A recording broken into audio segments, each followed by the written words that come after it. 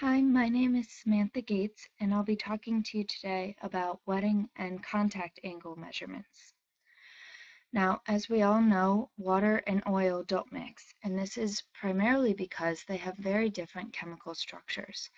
Water is attracted to water and other hydrophilic substances, while oil likes oil and will stay clumped with other hydrophobic substances. This is why the water in this video, shown in blue, settles to the bottom with the other water. This is also due to density.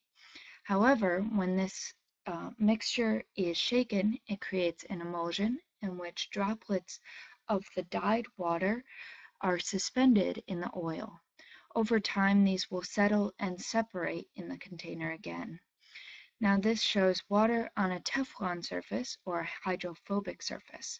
Since water is hydrophilic and doesn't like hydrophobic substances, it will bead up on the surface with a very high contact angle. However, water on glass, a hydrophilic surface, will spread out over a larger area, as shown here, with a much smaller contact angle. The driving force for wetting is the interfacial energy between the liquid and the solid. When a liquid forms a film of area A, the interfacial energy changes from a function of the solid vapor interfacial energy to that including the solid liquid interfacial energy. The spreading coefficient is the difference between these two energy changes. The contact angle, based on this equation, is independent of size and shape of the molecule, as well as the volume of the droplet.